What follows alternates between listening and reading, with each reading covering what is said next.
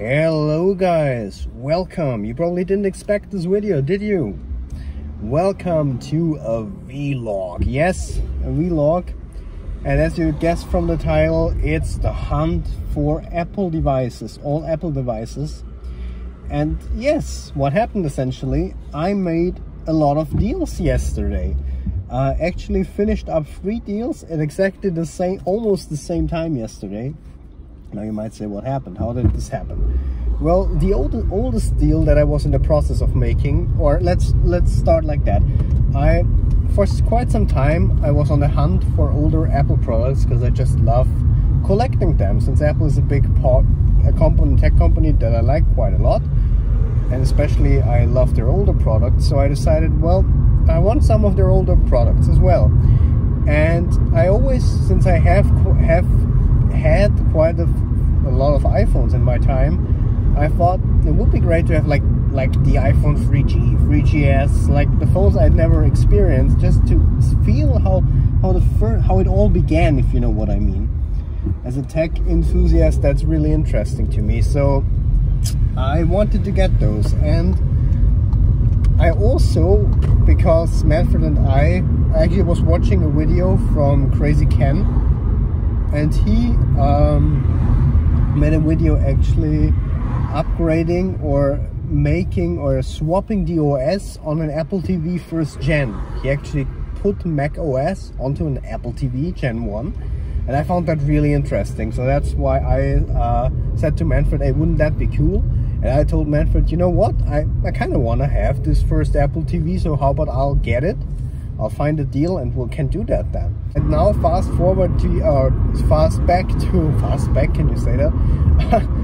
Going back to yesterday, I actually was on Willhaben again, on this trading platform that we Austrians have, and I was searching randomly for old iPhones, and then I found this random deal actually, which happened to be at the exact city that I live in, so not even like in Graz or something where I have to drive an hour to, but actually here in Hartberg for sweet deals. So I'm getting an iPhone 4. Now you might say, David, what are you on about? You have an iPhone 4. Why would you buy another one? Well, the fact of the matter is I lost it. And it's my first phone ever, my first smartphone ever, and that's why I kind of hold it dear to my heart, because it's the first iPhone I ever had, and I really want to have it. I got it. iPhone 4. Just looking at it. Damn, that is really mint condition. Let me just have a look at it. I forgot how this phone looks. Wow. Okay, man, there's one scratch. I'm just noticing there's one scratch on the back. But damn, the front is perfect. Like, there is no scratch at all. Wow, she wasn't lying. Mint condition. Damn. Now the interesting part. Wait. What is that? Wow, she even thought about setting the phone up, so I can already see that the phone works. Screen also looks perfect. I can't see any, because older Retina screens started to have this problem where you could see the display having a little yellow tint at some corners. And as far as I can tell, oh my god, honestly, mint condition iPhone 4, and I forgot how awesome this phone looks. I got it, iPhone 4, so the first deal was a success. We even got the whole, even though I have this still, I have the packaging, but I have it. She even gave me the EMI. Yeah, wow. Yeah, cool. Even packaged up earpods. A very good looking loading cable. Yes, I knew it. I was thinking it can't be that this, because the old Apple loading cables always tend to break somewhere. You can see here it broke a bit, but I mean, that's fine. So yeah, another 30-pin connector. And I mean, I have to say, because those cables really, if you use them quite a bit, they always break and are in bad condition, but this cable is in good condition, I have to say. So yeah, she wasn't lying. Very good condition iPhone 4. Let me just put everything back together. So, success! Very quick, straightforward. Yeah, the box is a bit scratched up, but I have the box in better condition, so that doesn't matter. But I mean, I have another box, so that's nice. Oh damn, it's a 16 gigabyte, I just realized. I think I had an 8GB. Oh, nice! I have a 16GB iPhone 4. I just realized. Alright, it's a couple of days later now. And I know this is very casual, me leaning against the wall here. But I'm doing something right now to the iPhone 4. What? Let's find out. So not only am I watching a Dark Souls 2 Let's Play, or Rage Montage, but I'm also downloading the IPSW of iOS 7.1.2. Now you might be asking, David, isn't 7.1.2 the software that is installed here on the iPhone 4? Yes, you're absolutely right. Now, why would I download a software for, or the IPSW for software that's already on this phone? Well, that's good that you asked. I am right now in the process of downgrading this phone to iOS 5.1.1 without any SH blobs, SHSH blobs. And if some of you know something a bit about downgrading, then without SHSH blobs, it's a bit harder. It's way harder to downgrade your phone, because Apple really doesn't like you to downgrade the software on your phones. But on the iPhone 4, it's thankfully not that hard. And I'm doing this right now using Pluvia. You can actually see it here. I think that Pluvia, it's called Pluvia, sorry, Pluvia, it's called. And if everything works, we should soon have an iPhone 4 that's running one OS that I really started with, iOS 5. And I'm really, since this is the retro feels phone for me, since it's the first smartphone I ever used, I also wanted to have a retro OS on there, so that's why I'm getting iOS 5, and also because it's running way better than iOS 7 on the iPhone 4. I'm still thinking maybe Apple shouldn't have supported the iPhone 4 with iOS 7. I mean, it's great that they did, but performance on the iPhone 4 is a bit, you know, it's lagging quite a bit. That's something that never happened afterwards with other iOS releases, that they lag that intensely on smartphones or on iPhones in general. But yeah, anyway, iOS 7 was released for the iPhone 4, as you all know, and we're right now in the process of getting the IPSW for 7.1.2. So what this program is doing right now is creating a custom IPSW for iOS 5.1.1, and as soon as it's done, we can downgrade. So yeah, I'll give you sporadic updates on how we're doing. By the way, I have to mention in what pristine condition this iPhone 4 is. First of all, like having this phone finally again, it reminds me of what an awesome design the iPhone 4 had. I mean, the stainless steel border, I think the weight is perfect, the heft to it, it feels really premium. It's still, in my opinion, the most premium feeling iPhone ever created, and also I think the most well-designed iPhone ever created. I just love everything about it, from the silver camera ring. It's just it's Apple design at its best. That's why I'm really hyped actually for the iPhone 12 release, because they're supposed to go back to this design language, which I get because it's an amazing design. Alright, now it will get interesting. The IPSW has just finished creating, and now we'll actually try to restore it. So we'll go ahead, and doing that with one hand isn't that easy, but I'll pull it off. Oops. So / restore.sh. Oh, I did a mistake. Nope. Yep, I'm sorry. Oh, it even says it. That's cool. The program even tells me in the terminal what I did wrong. That's very nice, because I forgot. Typical me, I press enter again without doing what I actually didn't do before as well. Alright, let's do this now. There we go. And now we have to add the patched IPSW that we have here right now and add it into terminal. So I'll try to do this now with one hand, and you pull it off. And now, normally if I hit enter, cannot connect to your iPhone. It needs to be in oh, oops. We haven't put the iPhone into DFU mode yet. We'll do that. Okay, so I'll do that now off screen, because doing that with one hand is impossible. Be right back. So here we are again. The iPhone is now in DFU mode. So we're gonna close the Finder again. And now, once again, we'll try it again. Sorry for the shaky cam. but I can't see the keyboard behind the phone. Oops. I did a mistake. Like, this is a very spontaneous. And restore.sh. Gonna add the patched IPSW again. And now normally, yeah, and Apple's trying to hinder us again from doing it. So yes, allow. And now it's gonna try to hinder us even more. So we press arrow up to get back to the command that it blocked at first. I'm gonna say now do it. And it's Apple's gonna again try to hinder us. You're really sure? And I'm like, yes. And then here we are. It's going ahead. No, no, no, no, no. Oh no. iTunes is trying to stop us. So we'll have to say no, no iTunes. No, you just do it. You just do it. Alright. So again, Apple's trying to hinder us. So if you want to do this too, you will encounter this a lot during this process, because Apple tries to stop you. Because Apple's trying to stop you as much as they can from doing this. Because, I mean, the iPhone, as you can see, it's opening up again. No, no, no, don't hinder me, stop! As you can see, the Mac doesn't know, of course. Oh my god, it's actually working. I am amazed. Oh my god. Sorry, I stopped mid-sentence, but look!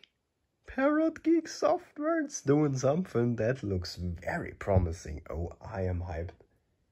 I am hyped. This looks like it will work. Oh my god, oh my god. That's the old, I can't talk today. I'm so excited I can't talk. That's the old Apple logo from iOS 4 and 5. Oh my god. And 6, I think, also too. And we have a progress bar. That's probably because that's the first time that it boots. I don't know what will happen during this boot, but as you can see, we have a progress bar. We have the old Apple logo. The old sound! And, oh, this will be so retro. You have my first reactions right now to this. Oh my god. Give me iOS. Oh, the old Eddie. Oh my god. Like, you guys can't imagine right now what oh my god. Like, if you have also used an iPhone for quite some years, you'll know exactly what I'm feeling right now. Oh my god.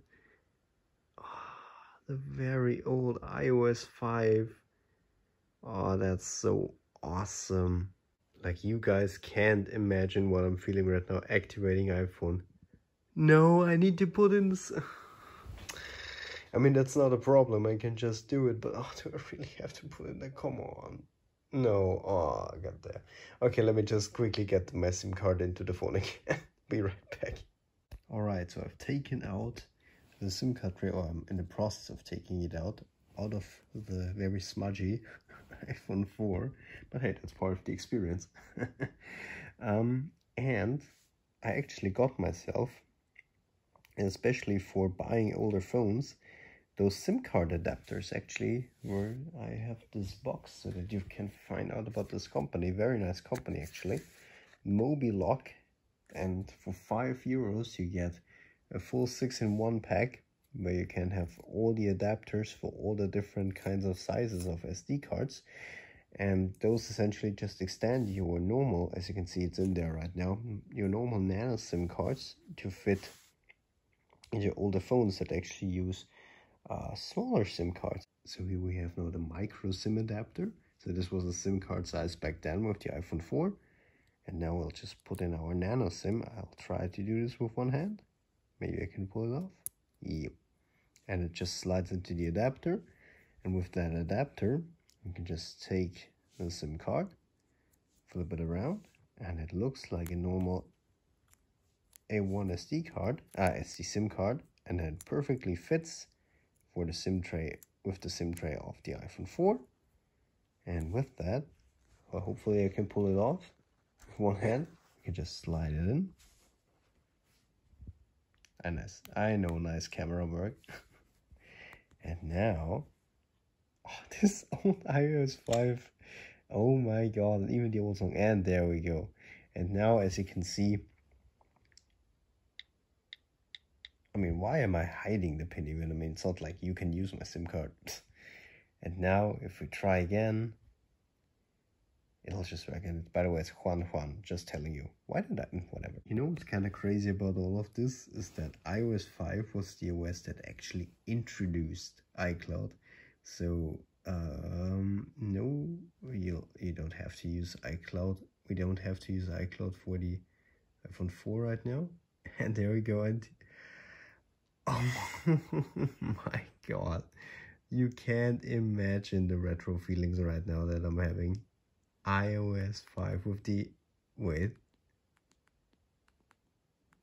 oh, probably, there it is. Wait, how did I do that? Wait, no, the old app switcher, yes, that was what Apple called multitasking back in the days. Like back in the days, you people, all the young kids that appreciate that, oh, my iPhone 11 is so slow, I need the new iPhone 12, guys. And who say, oh, the iPhone 12 cannot do multitasking. Well, guys, this was multitasking back in the day. That's what multitasking was back in the day, you know, you just saw your apps down there. You could also have, wow, that was so amazing and revolutionary back in the day, you know. You could swipe to the left and you would have quick access to music and the media player. You didn't even know what was playing, but you had the access. And you could also, is that rotation lock? Yeah, that's rotation lock. And I remember back then, you know, in iOS 4, the music app was always called iPod.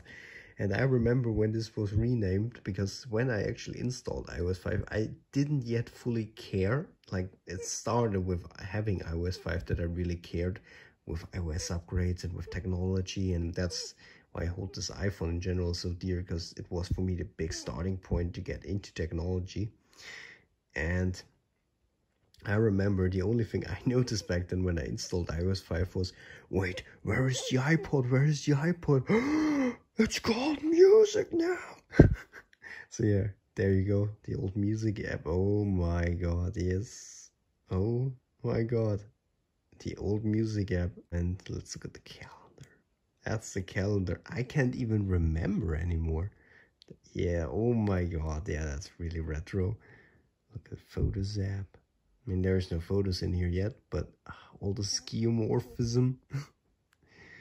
Look at the notes app. Yeah, back then. Yes, realistic notes, as you can see. Oh my god. Let's just have a look here. Yes. Yes. Now again, if you haven't used iOS 5 back then, you probably don't feel this as much as I do, but oh my god, I'm getting the retro feels right now.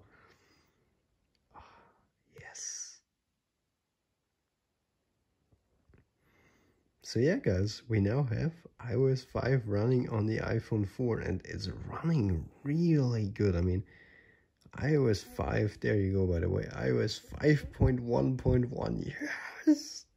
So yeah, and that was also a big reason for me for actually doing this, apart from being a big retro project for me.